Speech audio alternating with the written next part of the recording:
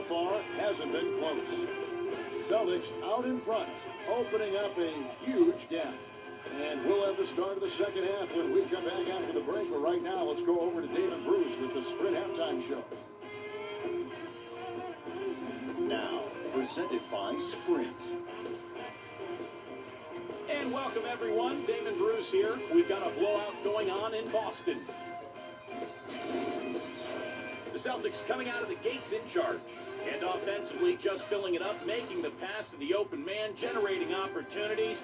They are piling up points in a hurry. An unbelievable half from Jeff Green. He has 24 points, been dialed in from downtown so far. Not the same story, though, for the 76ers. Turnovers, something this team always struggles with, and it's been a problem again. Jason Richardson hasn't made an impact so far. His shot has been AWOL lately. Still on the run in this one. And that's all we got for you here in the studio. Time to send you back out to Kevin, Steve, Clark, and Doris for the start of the second half.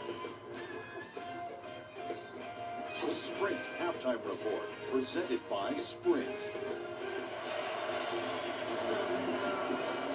And as we welcome you back, we begin our second half. So far, not a tightly contested game, guys.